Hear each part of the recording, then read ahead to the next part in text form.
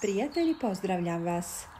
Sigurna sam da ćete od danas, nakon ovog videa, ovo dodavati svim svojim biljkama.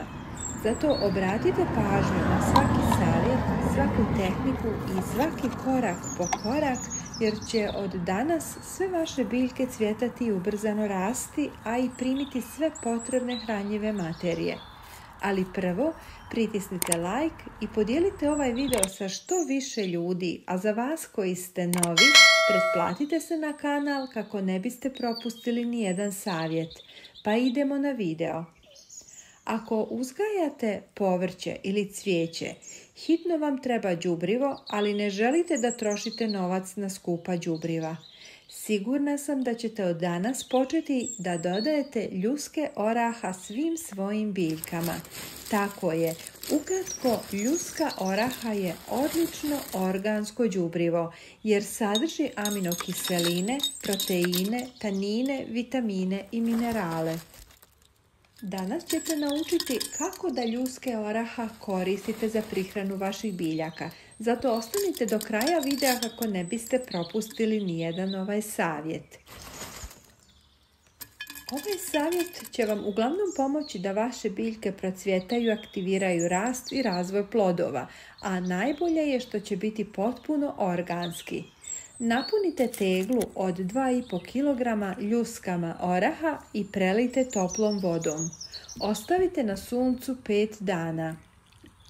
Minerale koje želimo i koji su potrebni svim našim biljkama preći će sva u tu vodu. Sada je u koncentrisanoj formi. Nećemo ovako je koristiti, već ćemo je razblažiti. Dakle, koristit ćemo jedan dio našeg koncentrisanog oraha i 2 dijela hladne vode. Vodu obavezno dobro ohladite. Ono što preostane možete ostaviti u frižider do 30 dana. Ovu tekućinu možete koristiti svakih 15 dana. Na ovaj način vaše biljke će biti prelijepe sa zelenim listovima, zdravim korijenjem, zaista sa puno hranljivih tvari spremne za cvjetanje i rast.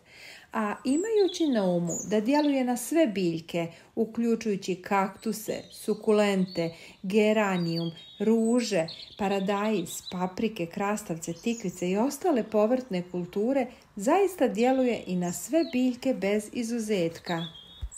Dragi prijatelji, podijelit ću sa vama još jedan savjet koji možda niste znali. Ljuske oraha mogu se koristiti čak i za sadnju orhideja, ali se u ovom slučaju ili dosta snažno zgniječe do veličine komada od 0,5 do 1 cm ili se stavljaju sa izbočenjem na vrhu. Dragi prijatelji, podijelite ovaj koristan sadržaj i sa vašim prijateljima na društvenim mrežama. Hvala vam!